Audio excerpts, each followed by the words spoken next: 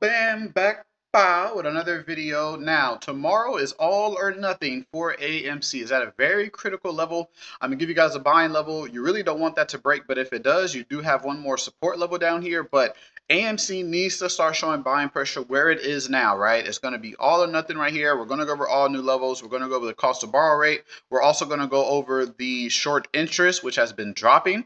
So make sure you stay tuned for that. Smash the like button and subscribe. Get the video over 100 likes if you want another AMC update probably tomorrow. Then make sure you watch the two videos for this one.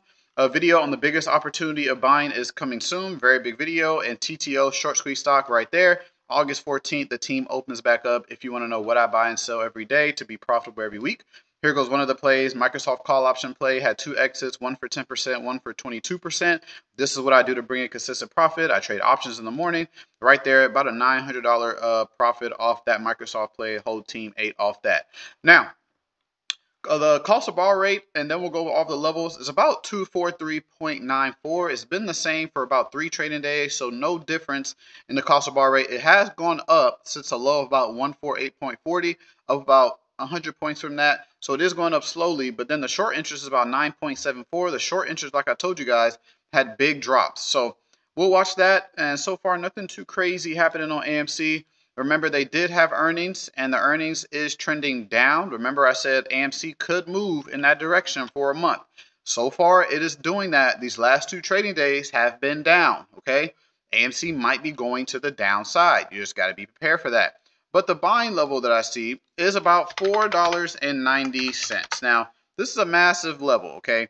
You need buying pressure off this area. It tried to do buying pressure for 2 days, which has me thinking we might not get it. It tried, look how many times it tried to get buying pressure off of this area, right? This is it. Here, 2, 3. It tried to go up, tried to go up, tried to go up. Ever since, it keeps going down to the downside. So this is a very important level that we want to start seeing buying pressure off of. If we can, then I'm expecting for the resistance level right around like $5.30 to break.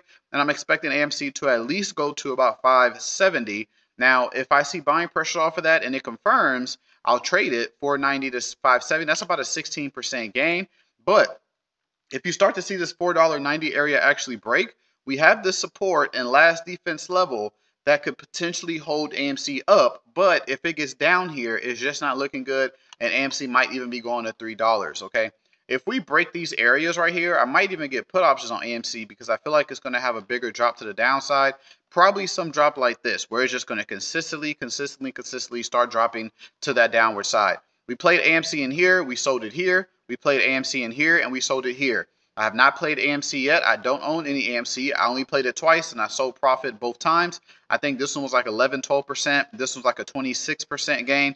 So far, we have a win streak on AMC, but it's all because I play it at the Pacific times. I exit at Pacific times, and I'm not just holding just to be holding. I play it smartly, okay? So these are all still the main levels, but you want to be watching that 490, very big level tomorrow. AMC is all or nothing. We can see a big push off of this, or if it breaks, AMC might be going to $3. They also promoted Ellen to Senior Vice President Marketing. As you guys know, they had a very successful Q2, but they faced bankruptcy. They've been facing that for a while, and so forth. So thank you guys. That's the update on AMC. Always remember, no recommendation to buy or sell anything, just for educational purposes only. So do not trade anything you see or hear in the video. Catch you guys in that next one. Bye.